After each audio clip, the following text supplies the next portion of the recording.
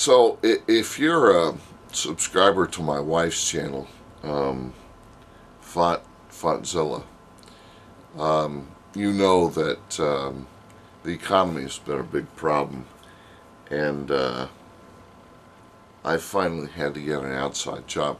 You know that we own our own company, just us, and that the economy has been real tough. So I had to go get an outside job. I'm a PHP programmer by trade, and but before I went and got that job, I can't remember what was happening, but I must have been teasing my wife pretty bad about something. And she said to me, you know, I'll be glad when you go get a job so I don't have to put up with your shenanigans anymore.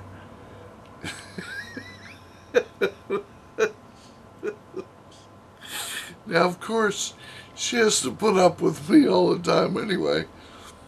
But when she said that, I said, oh, shenanigans, is it?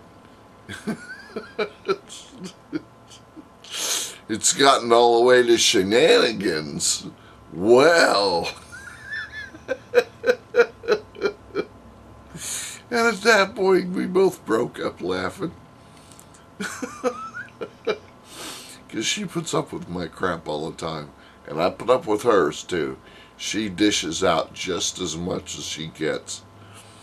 But anyway, it was funny. We had a good laugh out of that. I mean, it's stupid, but, you know, once she said the word shenanigans, I thought, oh, really? Shenanigans, huh? So, and besides which, she didn't really mean it anyway. She'd rather have me here than at a job somewhere, but the economy's been tough. So, anyway, I did get a job, programming, so we'll see how that works out.